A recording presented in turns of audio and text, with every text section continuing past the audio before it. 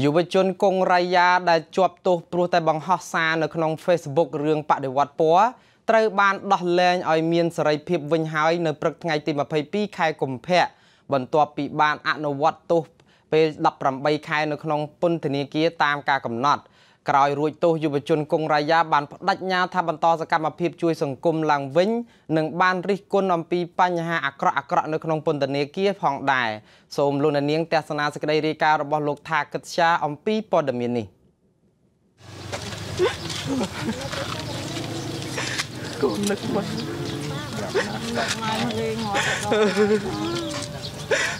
កូនសុំទោសគាត់បានយុវជនគង់រាយាដែលប្រកាសធ្វើបដិវត្តពណ៌លើទំព័រ Facebook ត្រូវបានដោះលែងឲ្យរួចខ្លួនពីពន្ធនាគារហើយនៅព្រឹកថ្ងៃទី22ខែកុម្ភៈបន្ទាប់ពីរូបគេបានអនុវត្តទោសយ៉ាងពេញលេញនៅក្នុងពន្ធនាគារយុវជនគង់រាយាបានថ្លែងប្រាប់អ្នកសារព័ត៌មាននៅមុខពន្ធនាគារព្រៃសរថារូបគេពិតជាសប្បាយចិត្តនិងមិនតក់ស្លុតនោះទេក្នុងការធ្វើសកម្មភាពជួយសង្គមតទៅមុខទៀតក្រោយពីចេញពីពន្ធនាគារនេះសកម្មភាពពីមុនដើម្បីសង្គមជាតិដើម្បីប្រទេសជាតិដើម្បីប្រទេសកម្ពុជាប្រជាពលរដ្ឋកម្ពុជាខ្ញុំនៅតែបន្តខ្ញុំមិនរៀថយហើយកាន់តែទៅមុខកាន់តែខ្លាំងឡើង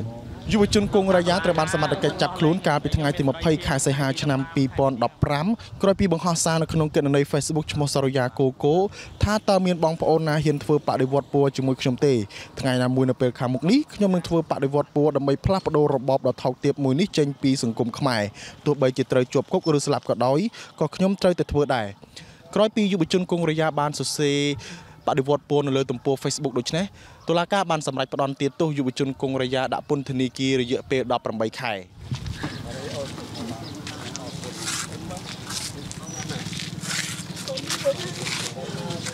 យុវជនគង់រាយាបានប្រាប់អ្នកសារព័ត៌មានឲ្យដឹងផងដែរអំពីស្ថានភាពនៅក្នុងពន្ធនាគារនោះគឺរូបគេបានអះអាងថាមានស្ថានភាពរញ៉េរញ៉ៃនិងអនាធិបតេយ្យយ៉ាងខ្លាំងដូចជាមានការលេងល្បែងស៊ីសងចាក់បាល់និងប្រើប្រាស់គ្រឿងញៀនជក់បារីជាដើមពង្រួមពួកក្បាលជារដ្ឋខ្មែរយុវជនខ្មែរទន្ទឹមគ្នានេះយុវជនគង់រាយាក៏បានបញ្យល់ឡើងវិញអំពី